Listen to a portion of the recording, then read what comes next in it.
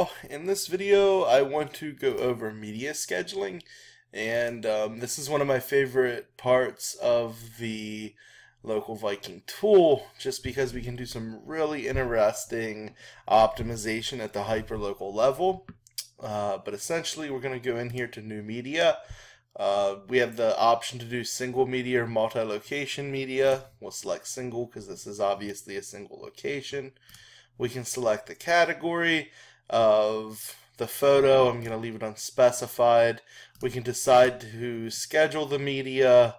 If we'd like, we can select what date and time we would like the media to be scheduled. I want to show you guys the live post, so I'm going to opt out of that. And then we can choose from gallery. Obviously, we can browse our files and upload. We also have this is a Windows client. We also have a stock photo engine built into the back end of Local Viking. So we can select a photo, we can crop however we'd like. And then here comes again my favorite part. If we click over here to EXIF, this is where we can populate the metadata of the image, or we can geotag the image, or however you'd like to refer to it as. Right here is keep EXIF. If we tick the edit EXIF box,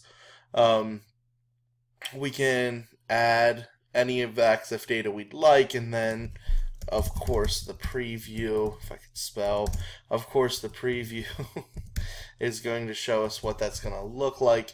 My favorite thing is that if we click recommended EXIF data, what it's going to do is use our tokenized system we built inside of Local Viking to pipe your GMB data into the EXIF data of the image, and then you can add your keywords, you can modify any of this, and a super duper favorite part is for the GPS section. If we untick the use GPS from location, we can add our own latitude and longitude to this section. So if you guys checked out the Webby we did, we can actually pull underperforming nodes from the GeoGrid inside Local Viking. We can grab the GPS coordinates of those nodes and enter them here. It helps a bit with your hyperlocal optimization. Click OK, and that's going to pull that in. Again, you can download these later with all of the EXIF data inside of them, so it is like we have a standalone geotagging engine inside of Local Viking. We're going to go ahead and click Save, and that is going to post our media here in just a second. And then once that's done, we can pop over here. Well, it took us right to the media section. And then you can see our photo right here. We can download it, we can delete it. It lets us know that it's published.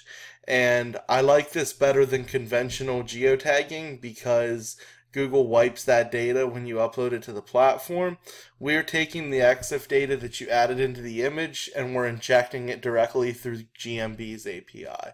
So there's no theory about whether or not Google's reading it or parsing that data out of the image and storing it. We're pushing it directly through the API. So that is how we schedule media in Local Viking, guys. Thanks.